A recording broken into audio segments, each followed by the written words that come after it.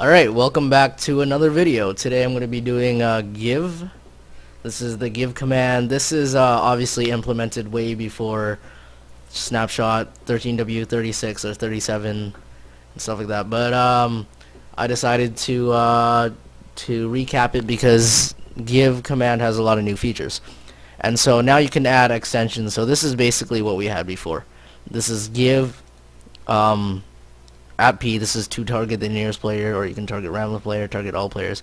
ID, and then you can, the ID for this sword is 276. 276. So I want a sword. Amount, I'm gonna say two swords. Damage value is 1.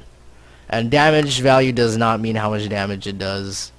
It's just extra data for the item. Like, for example, bushes. See, if you can look beside oak leaves, it says hashtag pound 0018 slash 0. The 0 after the slash is the damage value, and so damage value just like differentiates between a few blocks of the same kind. So spruce leaves has a damage value of 1, birch leaves has 2, jungle leaves has 3. So it's a way to sort them out.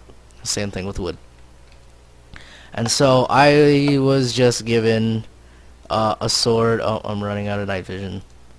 I'm so sorry about this. This is gonna be a long video because well,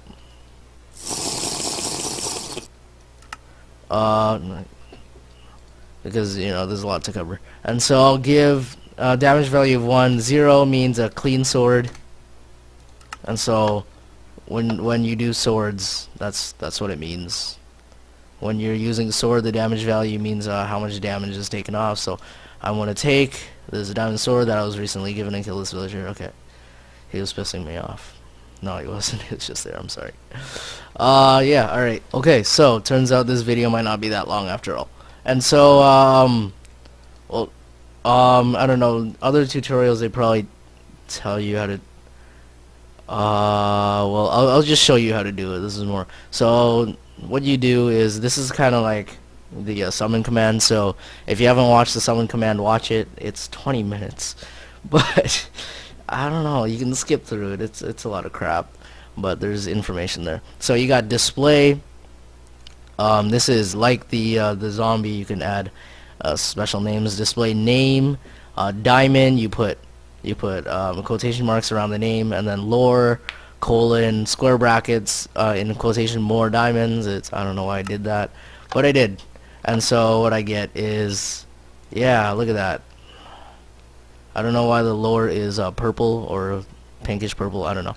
And so it's in italics too, which is kind of dumb. But yeah, that's basically, so if I switch back and forth, you see like diamond, and then that's extra data you can put in command blocks now. So recently, if you wanted in a like custom map, if you wanted to give them special weapons, you couldn't unless you sent them to dispensers.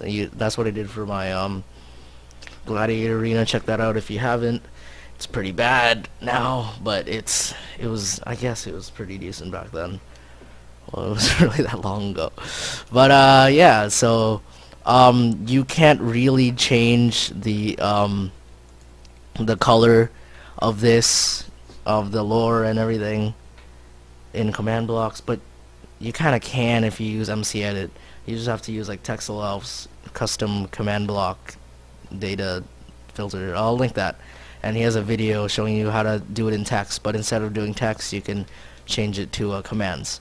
And so that basically wraps it up, because I covered a lot of crap in my summon video. So if you want to know how to do extra enchantments, check out the summon video, how to use the summon command. If you want to see how to use attributes, use the summon check out how to use the summon command, extra stuff like that.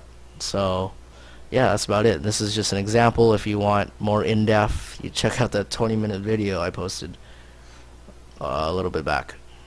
Alright, thank you. Rate, comment, subscribe, stuff like that, and alright.